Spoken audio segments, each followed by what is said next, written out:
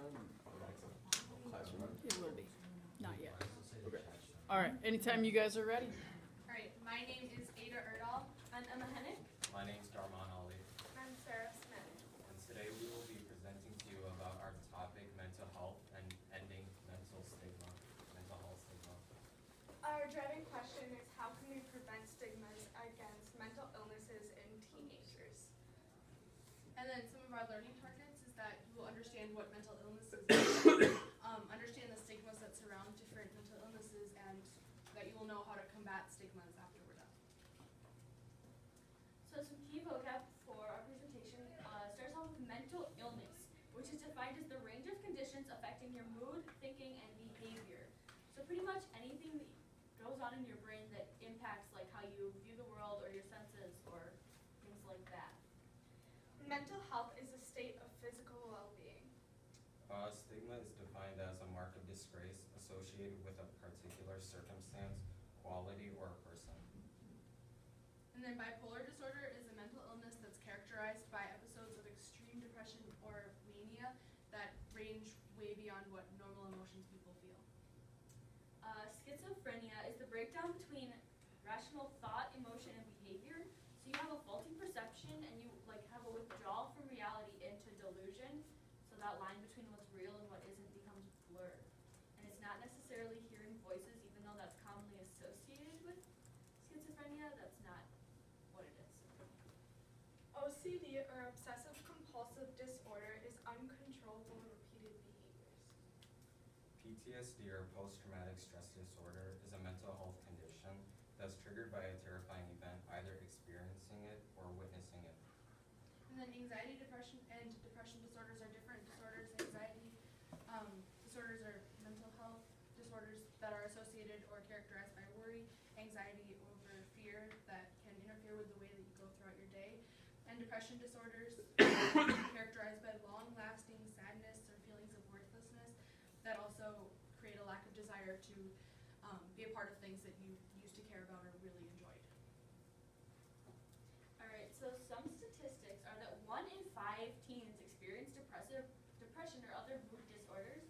So just like based on this graphic, like if you take the size of our classroom, that's like a solid handful, a solid table of us, which is pretty crazy. About 30% of men and women who have spent time in war zones experience PTSD. Over 50% of adults with mental illnesses report receiving no treatment at all. And comparing like our community globally and nationally, there was a study done that measured adults and youth on the prevalence of mental illness and the measures that states have taken to prevent them. And Minnesota in 2011 was marked 12th, and then we moved up to 5th in 2014 in the study ranked among all the states, which shows that we're already pretty strong caring about mental illness and laws that are passed, but that we're still improving, and that's a really good thing that's happening in Minnesota.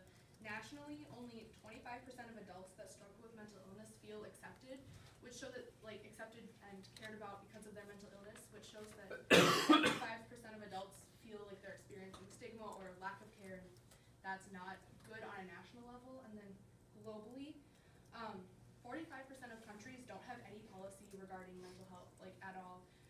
30% have no programs that are there to help people, and 25% of countries in the world don't have any legislation or laws passed to try to protect people with mental illnesses. So some facts to help understanding are bipolar disorder. Bipolar disorder is equally common in males and females, but females are more likely to be diagnosed due to the male stigma surrounding emotions. Schizophrenia affects men and women from all races, cultures, and religions in every corner of the world. All right, here we go.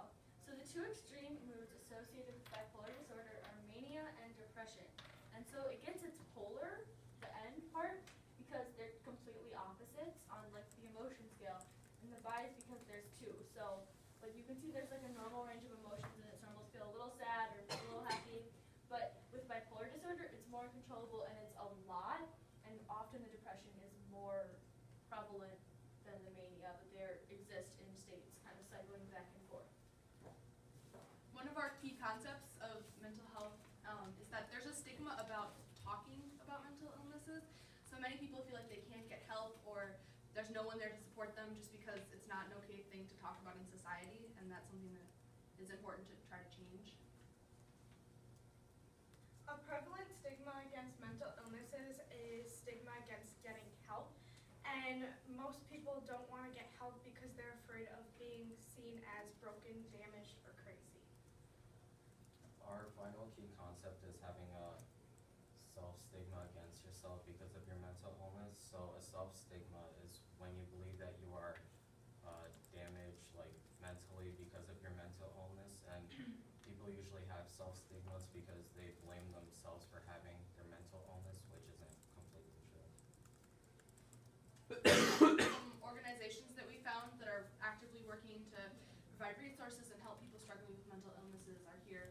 The National Alliance on Mental Illness, that's a screenshot from their webpage. They have organized groups that are trying to talk to Congress members to try to protect laws about mental illnesses. They have a lot of resources for you to contact if you feel like you're struggling with mental illness, and they have a lot of great things happening on that website. There's also therapists that are there to help you. We interviewed Joey Collins, the second bullet point, and he's a great resource if you're wanting to talk to someone about something you're struggling with. And he is right here in Apple Valley, so that's easy.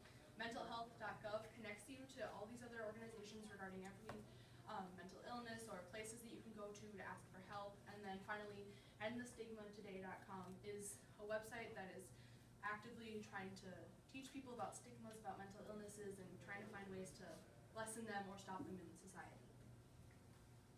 Awesome. So for one of our interviews, we interviewed Joey Collins, who's a licensed professional clinical counselor. So he's a therapist and he works right in the Anchor Bank, right down 140th. So it's super close to Eastview and super convenient. He was really chill. Like, we were all surprised by how nice and accepting he was right when we walked in the door. Some of the main stigmas he identified was definitely the stigma against getting help. Like, why do you need to see someone? You must be crazy. What's going on with you? Like, the fact that you see a counselor doesn't necessarily mean there's something wrong, even though that's what a lot of people think. He wanted to make sure you guys know that it's not just like sitting on the couch and how does this make you feel, or tell me about your childhood. It's really, he's trying to connect with you, and he's trying to give you a safe space to process things, and a lot of the times he says it doesn't even feel like therapy. So the stigmas are very real but very uncalled for. Another person we interviewed was Ann Sholin. She's an Eastview counselor. She has last names P through S, and she does app at 11. She said that depression and anxiety are the most common within our school, and she doesn't see stigmas as often with students as she does parents, because the parents tend to think that there's something wrong with their child when there clearly isn't. And she said to prevent stigmas, it would be best to just be open about your mental illnesses, because the more people are open about their mental illnesses and are willing to talk about them, the more it becomes normalized and it's just seen every day. So some ways we can overcome stigmas is having an open mind. So make sure you know your facts before stating your opinion, and educate yourself. So once again, knowing your facts and just informing yourself. Ask questions and start conversations. And with asking questions, make sure to be polite, because some people might get offended by the things you might say. And speaking out, so just publicly speak about one's feelings that normally they wouldn't express themselves. We found a couple apps that are offered, at least on iPhone, to help people that are struggling with mental illness. The first one over there is called Sibley, and it's a really cool app because it's kind of like texting, and it connects you with real healthcare professionals so that you can talk to them about things that you might be struggling with and anything else that you might be worried about, and they can connect you with resources. And the app is free to download, but you unfortunately have to pay to get connected with a healthcare professional. And then the other app we found was What's Up, and it is a free app, and it's got, these are some screenshots from the app. It has a lot of different strategies for people to deal with mental illnesses. They've got things that can help you ground yourself, or a journal that you can keep, and then they also have a lot of information about different mental illnesses and what to do to help yourself. Alright, so we took a small survey around Eastview just to get our results in our school community, and we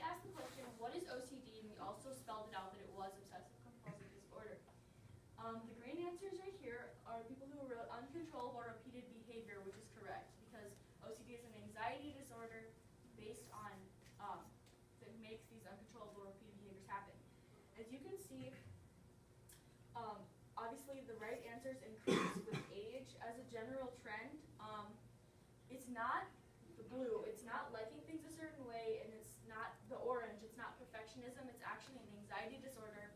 So it's not like, you know, liking your room neat or liking to have your nails trimmed, like it's this. And some people also bubbled all of the above, but and you can also see it's more prevalent to get the right answer in girls than boys at Eastview, but it's still pretty common to choose wrong answers and to be misinformed about what OCD is. We also asked about what schizophrenia is, and the right answer is once again in green. It's impaired mental function, right? The breakdown between reality and non-reality. And hearing voices was a pretty common answer, and in most cases almost as commonly chosen as impaired mental function. But hearing voices isn't necessarily the definition of schizophrenia. Once again, you can see with age, the right answers do increase, except for some reason in 12th grade, the 11th graders were a little more knowledgeable about this. So the correct answers are common, but as you can see, there's still a lot of misinformation and people not understanding, because hallucinating is these orange columns, and some people even bubbled all of the above. So From our surveys, we learned that people who are currently suffering with a mental illness got most of the questions right. People who have previously had a mental illness but no longer have one were second at getting them right. And people who have never experienced a mental illness got majority of the questions wrong. And from this, we concluded that with experience comes knowledge. And now to compare Eastview to Minnesota results. Minnesota only had data for 9th and 11th graders, so that's what we had our data with. In Eastview, this question that we asked was if you have ever struggled with a mental illness. And Eastview is the dark blue color, and on the whole, our survey results showed that the Eastview percentages were higher than the state percentages. But it's important to remember that our data wasn't totally conclusive because we only asked a couple classrooms, so obviously not 100% of 11th grade boys struggle with mental illness, but the 4 that we ended up asking in our surveys did. And this shows that even as you get older, you're more likely to struggle with mental illnesses. So the first current event article that I'll be sharing with you today is titled British Asians Challenge the Stigma of Mental Illness. This article took place in Leicester in England, and in this city there's a community of British Asians who have this culture of sharam, which means shame, and this culture surrounds mental illnesses. So for people who deal with mental illnesses, it puts their family to shame. And so there's a group of British Asians who were protesting against these mental illnesses and the stigma surrounding them. Another article we read was most common crimes are wrongly linked to mental illnesses, and this article basically touches on one of the biggest stigmas against mental illness, which is violence. And really only 4% of interpersonal violence is linked to mental illness, but the article says that news stories tend to exaggerate that, and they tend to say that 40% of violence is connected to mental illness, which is clearly not true. Alright, so some determinants that we found for developing a mental illness or for developing a stigma against mental illnesses are sexual orientation. So if you identify as not cis and not heterosexual, and academic pressure, right? You all feel the pressure to take an honors class or to do extracurriculars or to join clubs, to plump up your resume. So that academic pressure is also a determinant for developing a mental illness. A lack of safe social interactions, right? If you don't feel like there's a place where you can just chat about your homework or talk about your day. Or lack of social support. If you don't feel like there's someone you can go to if you're having a really tough time, or if you're really struggling, if you don't have that social support, that can be another reason that a mental illness could develop, just out of that feeling of aloneness